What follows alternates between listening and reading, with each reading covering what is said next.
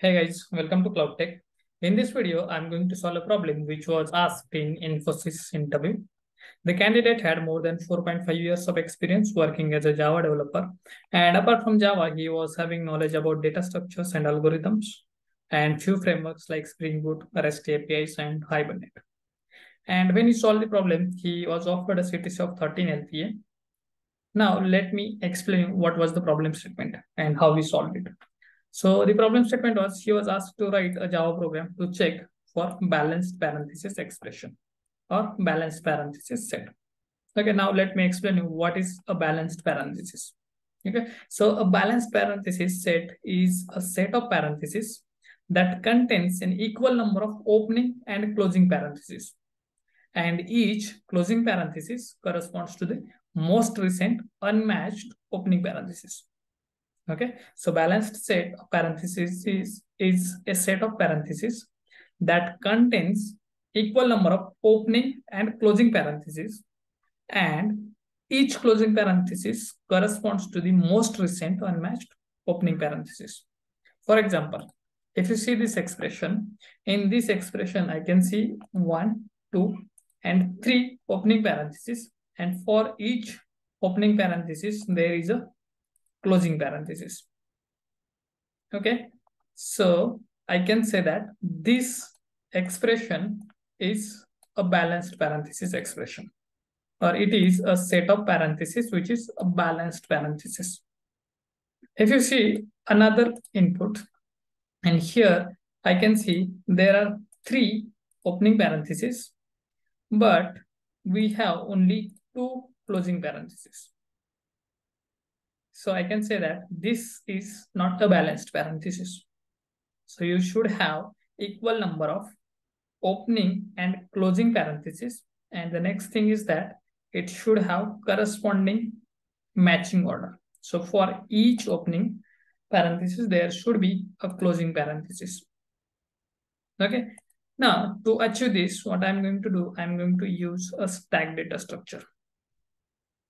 Okay, so if you guys have idea about it, then it is good. If you guys don't have idea about it, I would suggest that at least visit once the stack data structure and try to understand the push and oop operations. Okay, so push operation on stack is basically it pushes an element into a stack at the top, and pop operation basically removes the element which is at the top. Okay, so how to achieve this? By using a stack. What I'm going to do, whenever I encounter an opening bracket, I will push that opening bracket into the stack. And then if I encounter a closing bracket, then I will check whether the stack contains a corresponding opening bracket at the top, which is matching to the closing bracket. And if I found, yes, that is containing the pair which we need, like opening bracket and a closing bracket, then I will simply remove that closing bracket from the top of the stack. Okay, to achieve this, let me show you how to do this by writing the code. So here you can see I have written a class, and this class is going to be a balanced parenthesis. And inside that, I have written a main method which is going to be starting point for our program execution. Now what I will do, I will write a string which will be our input string which we are going to check. So string s equal to, what I will do, I will simply take the string which is there in the input. So for first attempt, I will take this balanced string. Okay, and now I will write a function which will be used to check whether the given string is balanced or not. So for that, what I will do, I will write a function public static and is balanced public static. I'll write a data type which will be returned whether it is balanced or not. Okay, so public static boolean is balanced parenthesis. And for this, I'm going to pass the input string which we have taken. Okay, now just to get rid of this compilation error, what I will do, I will return true. Okay. Now here what I'm going to do, I'm going to start iterating over the given string. Before that, what I will do, I will create a variable of type stack, and this stack will be of type characters. So let me first import the stack from java.util, and this stack is going to store the characters. So I'm going to make it a stack of character type, and I will give it a name as a stack. Okay, so stack of character is equal to new stack, and it is going to be java.util.stack. Okay, now we got the stack, and then what I will do, I will start iterating over the string and check the characters. For that, I'm going to write a for loop. For integer I is equal to 0, I should be less than s dot length and I plus plus. Now, while iterating over this string, I'm going to check what is the character. Okay, so for that, I'm going to take the character into a variable. Character s is equal, character c is equal to s dot character at the index, and the index is going to be I. Okay, so here I will get the character, which is iterating. Okay, now what I will do, I will check whether the character is opening bracket or not. So here I'm going to check if c is equal to the opening parenthesis, or c is equal to curly bracket, or c is equal to square bracket. If I found that this is a opening bracket or a parenthesis or a curly bracket, then I will simply put this into the stack. So stack dot push, and I'm going to push the character, which is going to be C. Now I have pushed the character on stack. If the character is not opening bracket, then I need to check whether the character is closing bracket. For that, I'm going to write a condition else if C is equal to, if it is a closing parenthesis, or C is equal to curly bracket, or C is equal to a square bracket, closing square bracket. If I found that, yes, it is a closing bracket, then what I need to do, I need to check the character at the top. Okay, for that, before that, what I will do, I will check whether the stack is empty or not. If stack is empty, then I will say that the expression is not a balanced.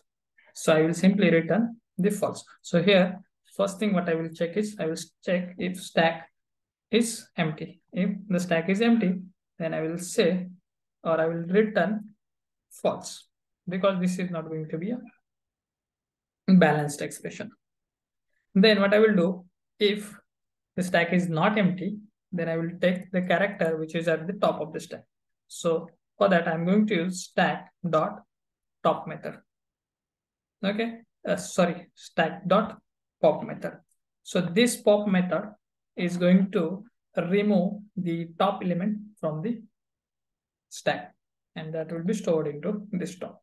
Now here I need to check if the character is a closing character and top is a opening bracket.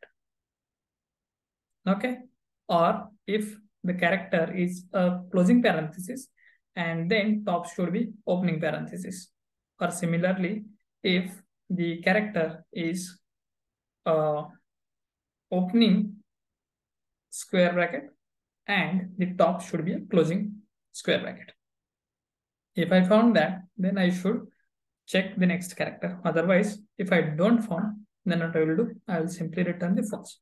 So here I'm going to check if the character is equal to the opening bracket, opening parenthesis, and at the same time, I should have top as a closing bracket. because it should correspond to the opening bracket. Or I'm going to check. So here I will write this condition into one bracket. Okay, and here I will check, or C is equal to the closing curly bracket, and at the same time top should have the opening curly bracket. Or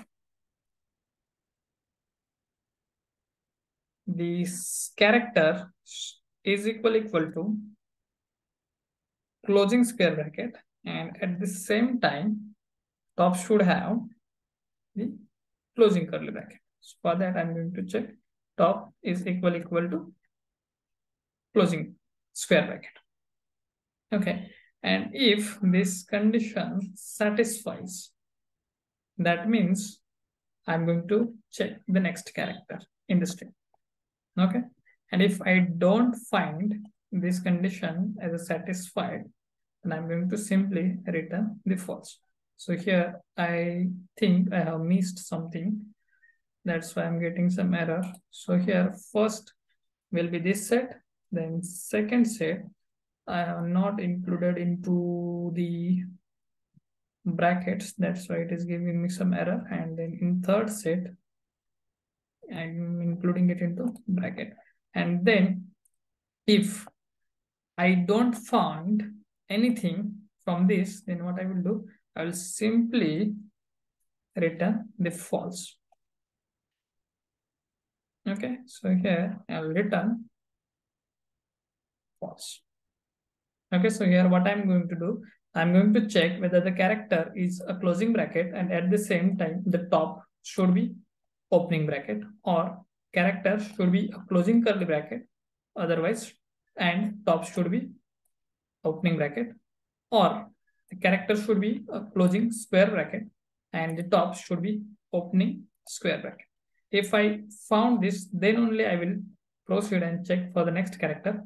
And if these conditions, any of these conditions fails, then I'm going to return it as a false.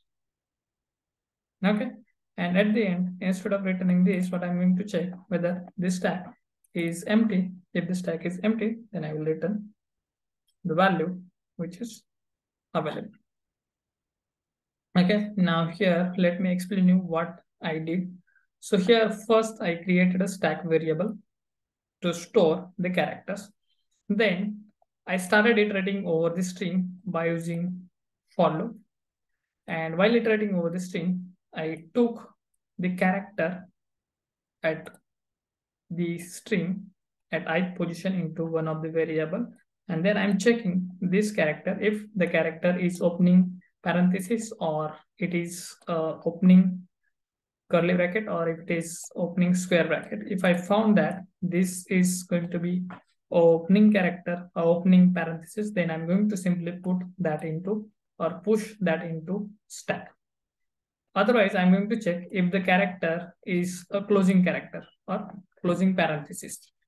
If it is a closing parenthesis, then what I will do, I will check if the stack is empty. If the stack is empty, then I will simply return false. Otherwise, I'm going to take the character which is at the top of the stack and I'm going to compare this character with the top character. Okay, so this character will be compared with the top character. And if I found that the top character is a matching opposite parenthesis, then I will continue. If I don't find a matching opposite parenthesis, then I will simply return false. Okay, so I'm done with this is balance function and now I will call that is balance function. So here I will check if is balanced and I will pass this string. So if this returns true, then what I will do, I will write a message sysout saying that S is balanced parenthesis. Okay, else I will say that S is not a balanced parenthesis expression. Okay, now let me run this code and show you the output. Okay, so right click, run as Java application.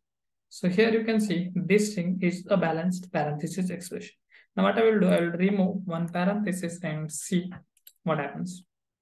Right click, run as Java application, and you can see it is not a balanced parenthesis expression. Okay guys, so that's it from this video. If you like this video, please like, share and subscribe. Thank you. Bye bye.